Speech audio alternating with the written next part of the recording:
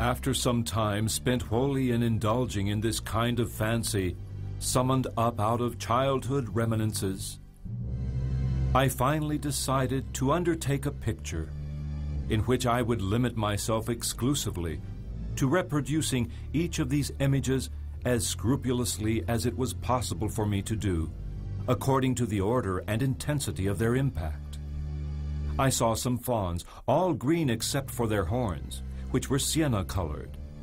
I also saw other more complicated and condensed images, the profile of a rabbit's head, whose eye also served as the eye of a parrot, and the eye served still another head, that of a fish, enfolding the other two.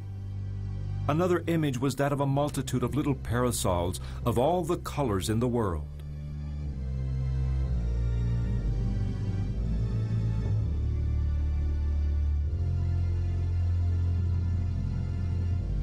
When André Breton saw this painting, he hesitated for a long time before its scatological elements. I was obliged to justify myself by saying that it was merely a simulacrum.